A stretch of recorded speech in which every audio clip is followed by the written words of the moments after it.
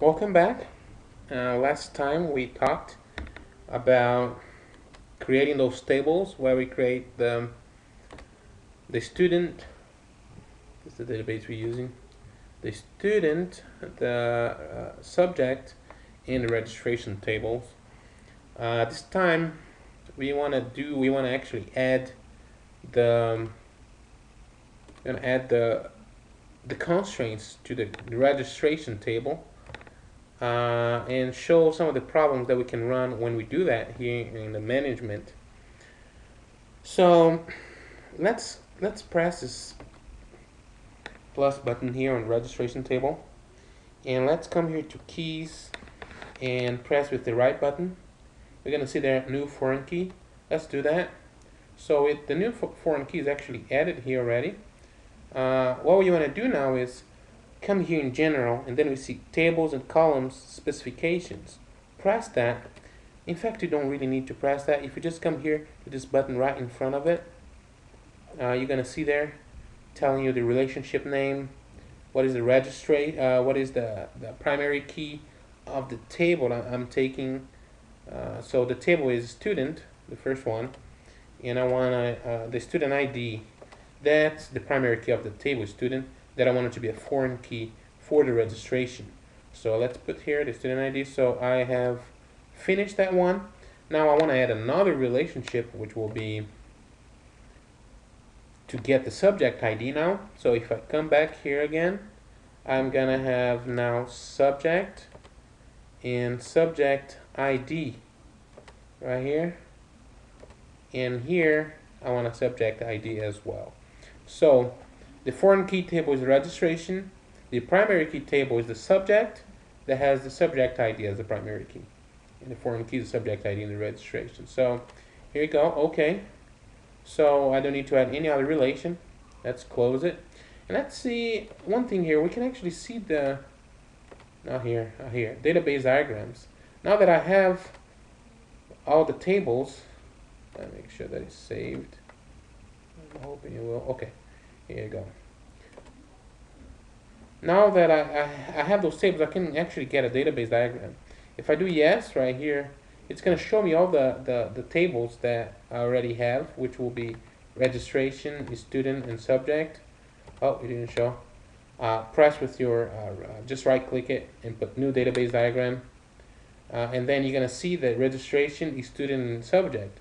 I want to add all of them at this time and see the relationship that I just created. So if I add registration, student, and subject, close it, it's going to be showing me this diagram, this UML diagram where I have the student having a foreign key.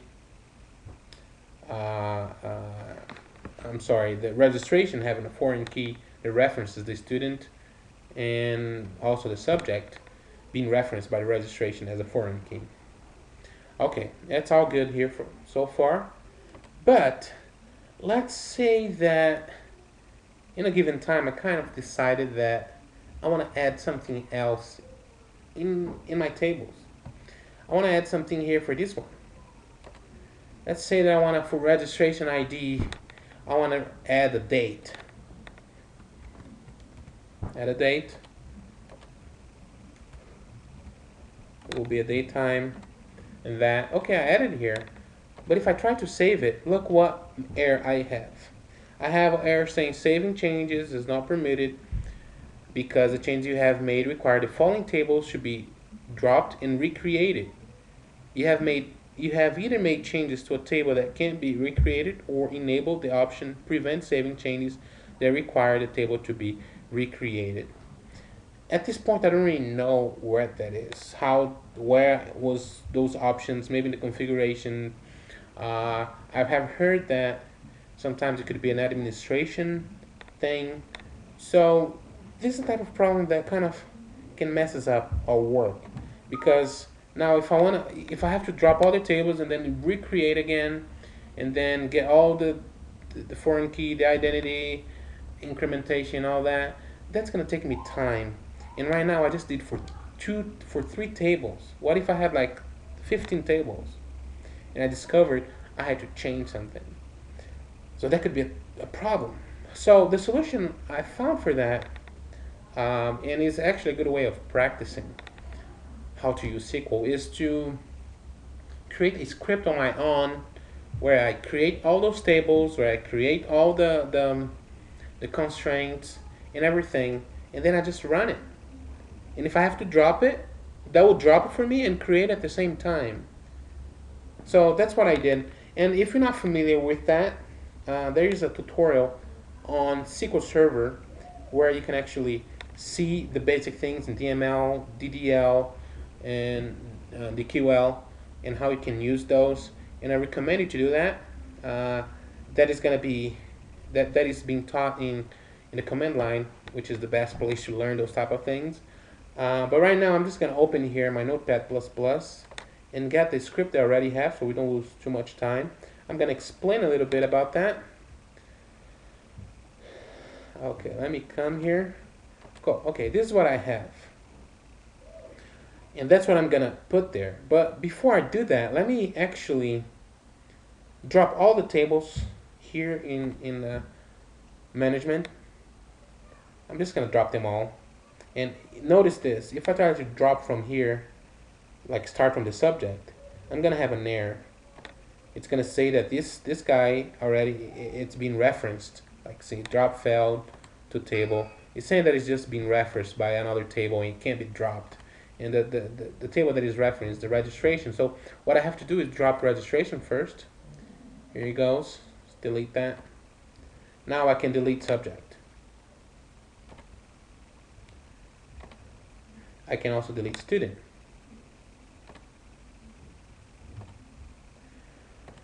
So I don't have any of those tables anymore. They are gone. This diagram also will disappear. Oh, I don't want to save that. I'm just close that. Just refresh that. No tables. If I do if I try that, let's see what happens. Okay, it tells me, it gives me an error saying that I don't have that. So I can't really do anything. But we're gonna be creating then this tables using a script. So if I come here to school and I do a new query, I'm gonna have a new window here. And what I want to do is I'm just grab this part here, this create table student. And also I want to talk a little bit about the errors that we can have here when we're creating that, which is important. So I'm gonna create, let me put that one in here. Control V. Now I'm copying and putting in Management Studio, but make sure that you have one file with the script in one folder in case you need in the future. And I already have this file here, so yeah, just make sure you would have that as well. Let me see here, registration. I don't want to get this constraints right now, so I'm just gonna come until here. I'll make some changes since I'm not making a table for status or for grade.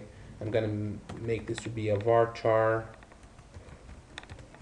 Not sure which one, what we specified before. I think it was, it was 2 because it's a grade. So I'm just gonna put here grade. The status ID is not gonna be, it's just gonna be a varchar of 1. Varchar of 1. And that cannot be null. Everything else, just the grade can actually be null. Let me close the parentheses here. Okay, so if I run that now, what's going to happen is I'm going to be creating those tables. So let's try. Just come here to the execute button and do that. Let's see.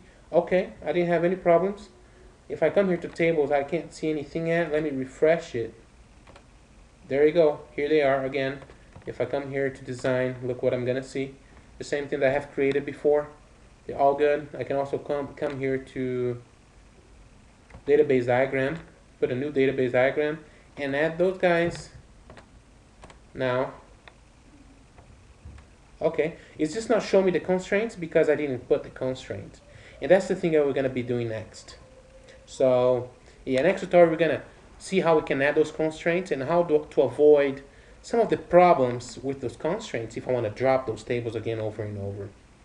Alright, hopefully it's coming along okay, and I'll see you next time.